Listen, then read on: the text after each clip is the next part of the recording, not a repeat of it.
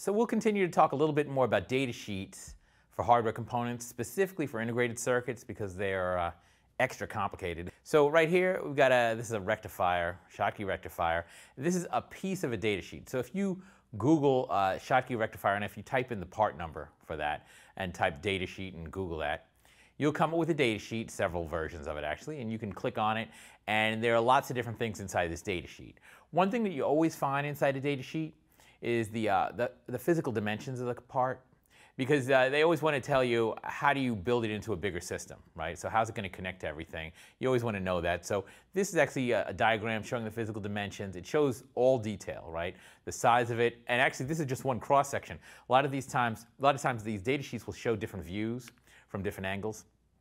But this shows you the width of the pins. It shows you every dimension that you need to know about. And actually right there on you can't see all the numbers there. They label them with letters, but there's a table next to it that shows what the sizes are. This is a typical thing that you'll find inside a data sheet. Now you find tons of information in a data sheet.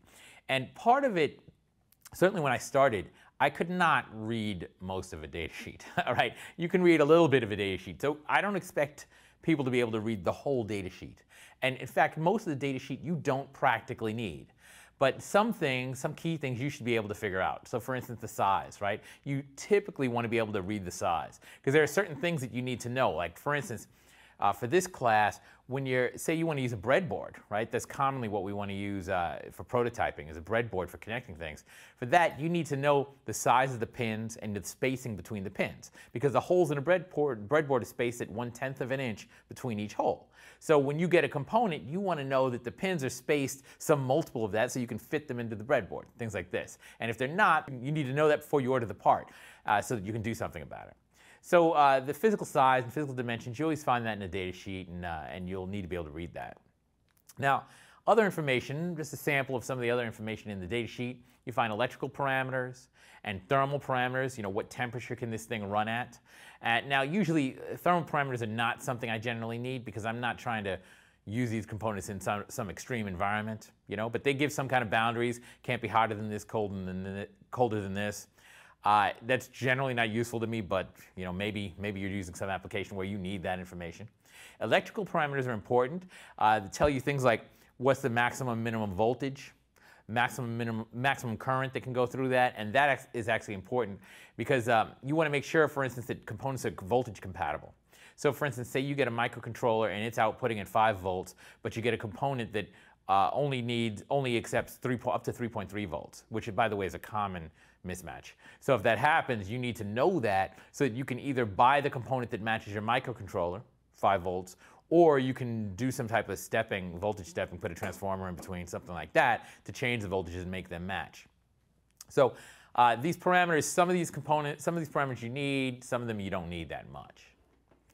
Now, integrated circuits are another type of component. There are sort of simple components and more complicated components, and the data sheets vary in complexity. So if you look at a simple component like a resistor, and we'll talk more about those later, but they are very simple, okay? You don't need a data sheet for a resistor or a capacitor. You need minimal information about those components.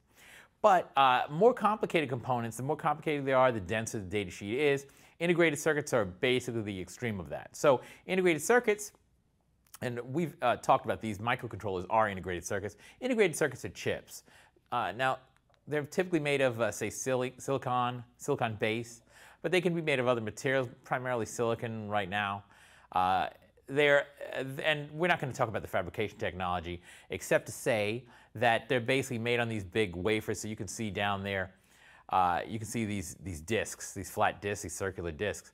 So those discs are slices of silicon, and you chop them up into little rectangles, and each rectangle is a chip, right?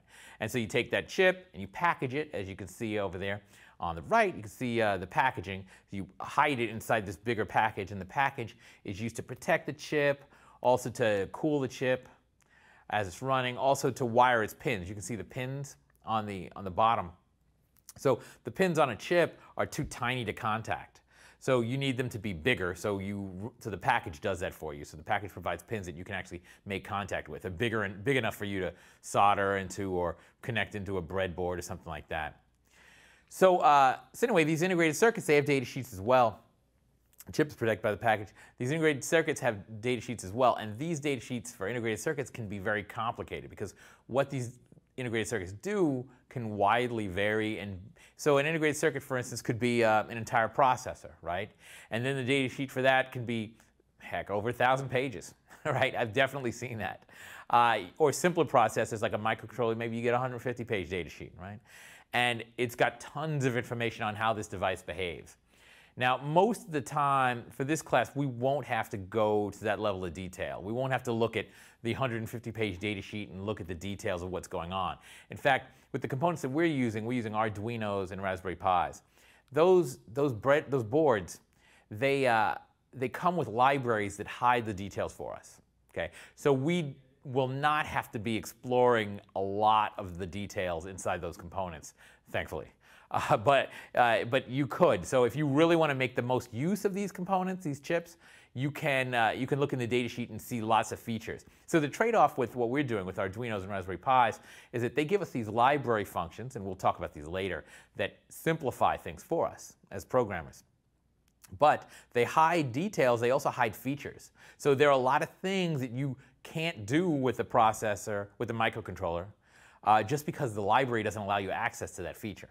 Now, if you want access to that feature, you can go and look at the data sheet and do it, but you won't be able to rely on the nice, easy library functions that you really want to rely on.